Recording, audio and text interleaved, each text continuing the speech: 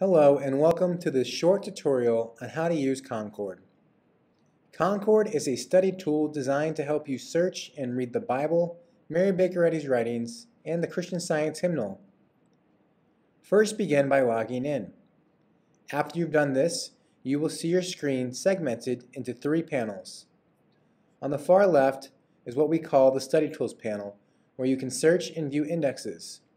In the center is the Read panel, where you can read the text just like it appears in the print books. And then on the right-hand side of the screen is the List panel. Here you can create lists and folders to organize your ideas and inspiration. Let's first start by looking at the Study Tools panel on the left-hand side of your screen. Here we have the search bar. The search feature is the most used feature in Concord. To begin a search, click in the search bar, and you can then type in a word or phrase for Concord to look up in the Bible, Mary Baker Eddy's writings, or the Christian Science hymnal. I'll type in the word peace. Once you've typed in your search word or phrase, you can tap on the magnifying glass icon to the right of the search bar, or click enter on your keyboard to launch the search. I'll click on the magnifying glass, and you can see that the search found 750 results on the word peace. Let's check out the results from the Bible. So I'll click on the Bible, and you'll see all the different book names in the Bible here that peace appears. And I'm going to click on Proverbs to see the 7 results on peace in this book. And when I do that, I can see the citations. So the citations will be on the left-hand side. Here you can see Proverbs chapter 3, verse 2. And then on the right-hand side will be a preview of either the sentence or the verse that the search term appears in. To view this citation in context, you can click on anywhere in the citation. So I'll click on this citation here, and it will open in the Read panel, as you can see here. You can see the citation I clicked on is now highlighted in green. I can see the Bible verses above and below my selected citation. If you'd like, you can read this citation in context, reading above and below the citation. And if you decide you'd like to add to the citation, you can do that by using the highlighter feature. This should be on by default.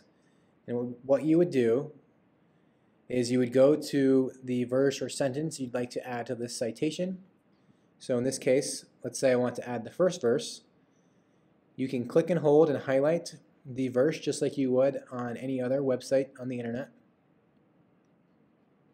And then release, and your citation will now be updated to include both verses.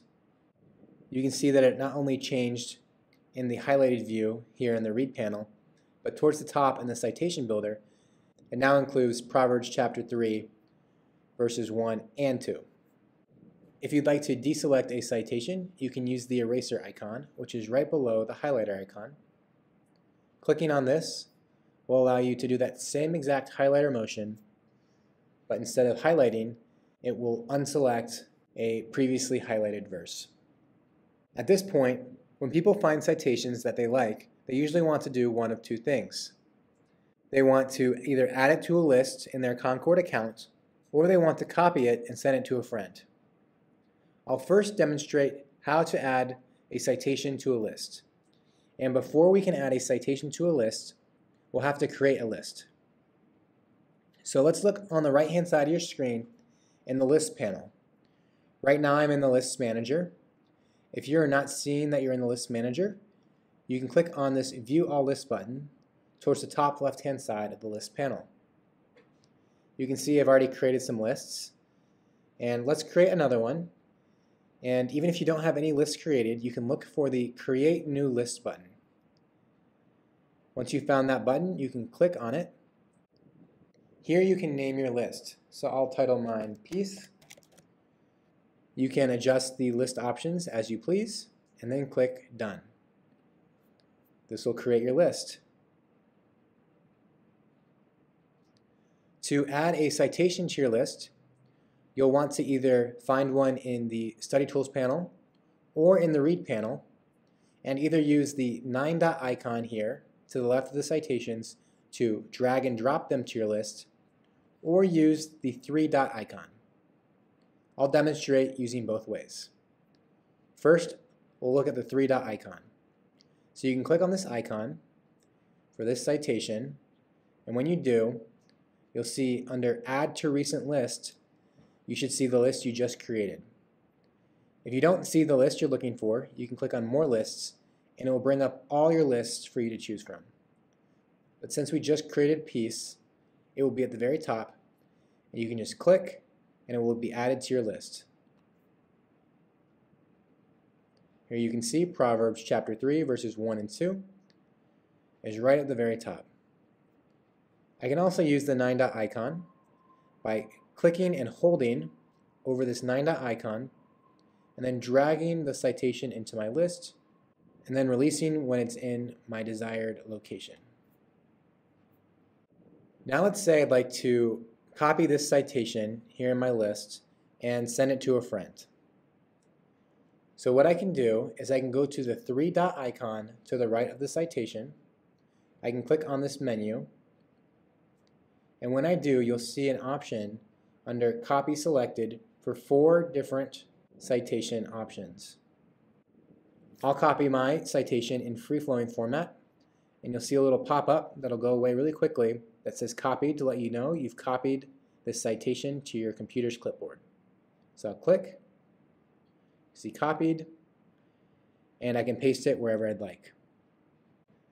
The final thing I'd like to show you is how to print a list.